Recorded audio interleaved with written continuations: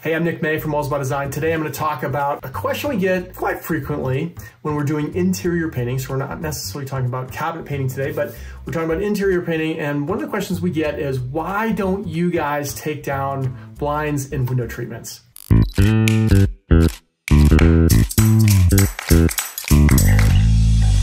All right, so the main reason why we do not take window treatments down is because they break.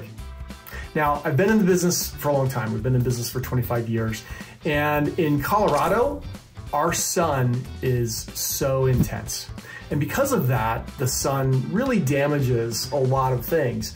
And very specifically, it damages plastic pieces very quickly. When I used to take blinds down, here's what would happen. So we would finish a project. We've been in there for, I don't know, 4 days, a week, 2 weeks, whatever, right? And so now we're putting everything back together. And we put your blinds up. And what would end up happening inevitably is we would break some of the clips on the window treatments.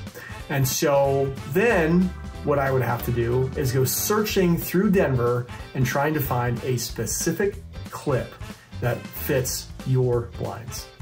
And so blinds can be very finicky. They can also, because of the way they roll up sometimes, just by moving them, they can be damaged. And so we're not experts in blinds. And so this is the main reason we don't move them, because we just can't take that liability. The risk reward there is just that it's just too great. And when somebody has, let's say, 8-year-old blinds, like, there are not parts for us to go and find so that we can fix those items.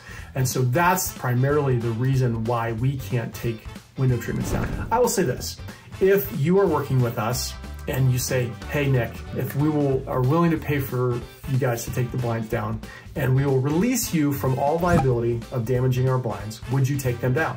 And the answer to that is yes, I would take your blinds down. I understand there are some that are super high. Now, if we get into window treatments like curtains, we have definitely worked in some houses that have very, very high 2-story windows. And what I have told those folks is we just don't have the expertise to take those things down.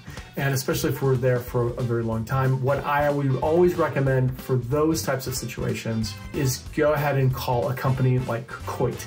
They do drapery repairs and cleaning, I believe, but they'll come out and take the window treatments down. They will clean them, and then they'll bring them back to you, and they'll be not only hung properly, but they will be clean. So that's the solution I have for you. We can't take everything down, and we do not include it in our normal service, but if you'll release us from liability and you will pay us to do the actual removal and replacement, then we definitely could take your window treatments down. I totally get it. I'm Nick May. Hopefully that has answered your question on window treatments, and we'll see you soon.